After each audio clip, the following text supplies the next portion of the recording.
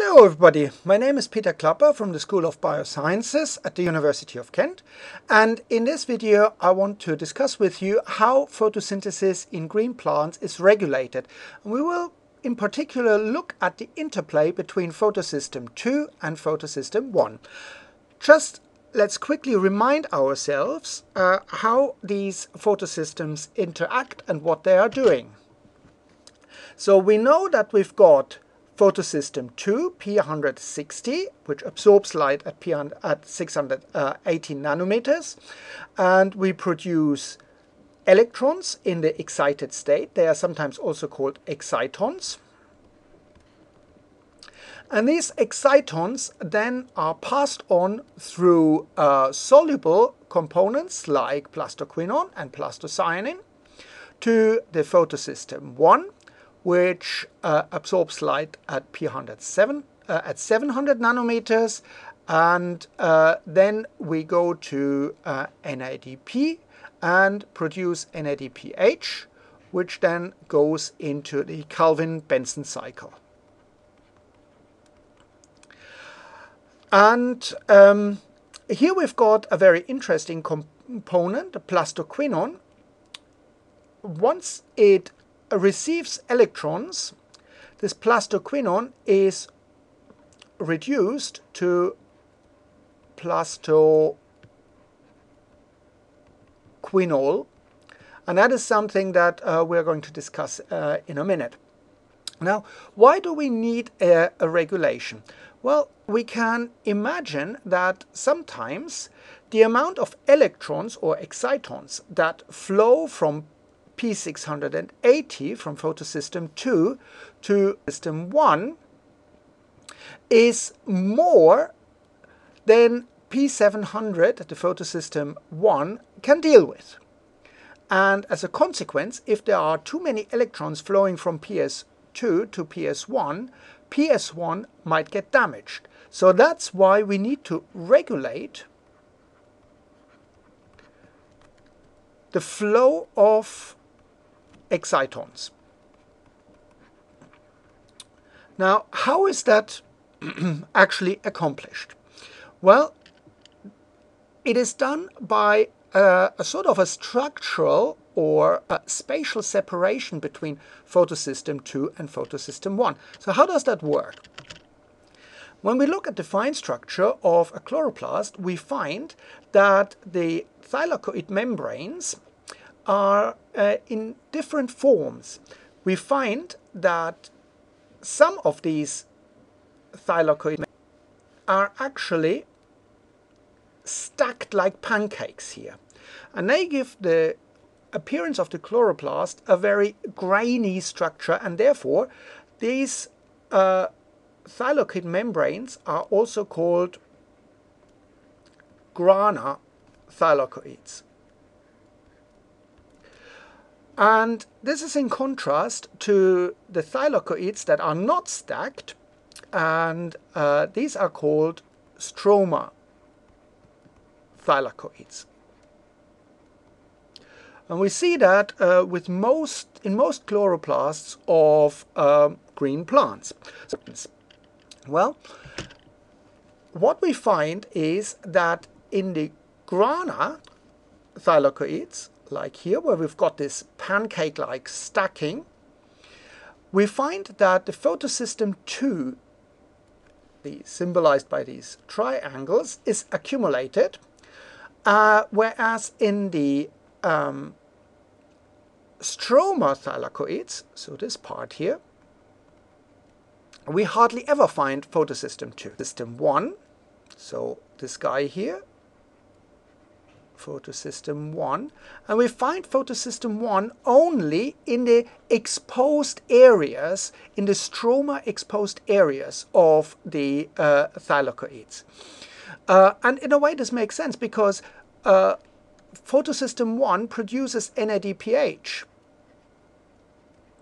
And that is important for the reduction of carbon dioxide in the stroma. So we want to have our NADPH directly delivered to the stroma. So that's one is predominantly in the stroma thylakoids. And we also find the same holds true for the ATP synthetase complex, because ATP also needs to be delivered directly to the stroma for the enzymes of the Calvin-Benson cycle. We also find a light harvesting complex, this red thing here. But this light harvesting complex 2 is tightly associated with the photosystem 2. So photosystem 2 and the light harvesting complex interact, and the light harvesting complex actually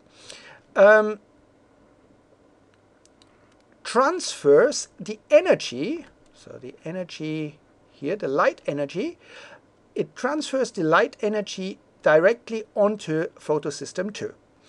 And another property of the light harvesting complex 2 is important because it keeps the thylakoid membranes in the grana thylakoids, it keeps them together. It acts similar to a push button where these thylakoid membranes are held together. And it transfers the light energy directly onto photosystem 2. So in a way it supports photosystem 2. Now if we have a lot of electrons in the photosystem 2, what we find is that we increase the pool of the plastoquinol. So we get a high level of plastoquinol, that is the reduced form of the plastoquinone, and this plastoquinol actually activates a plastoquinol-dependent protein kinase.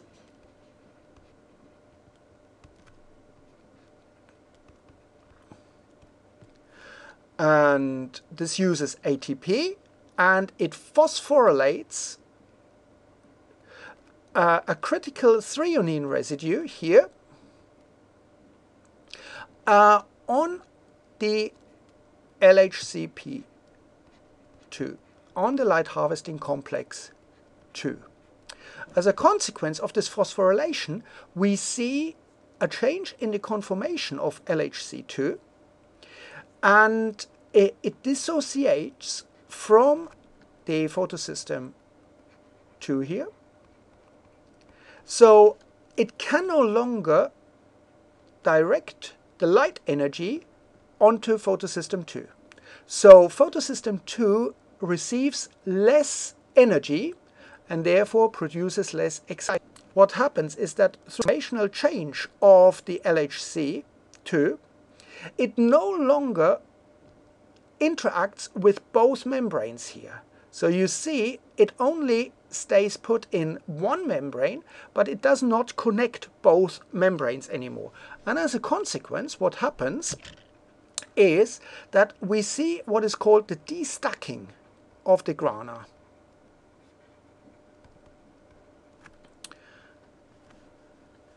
Destacking of grana. And the light harvest loses its association with the photosystem 2, so that was our photosystem 2, and it now associates with photosystem 1.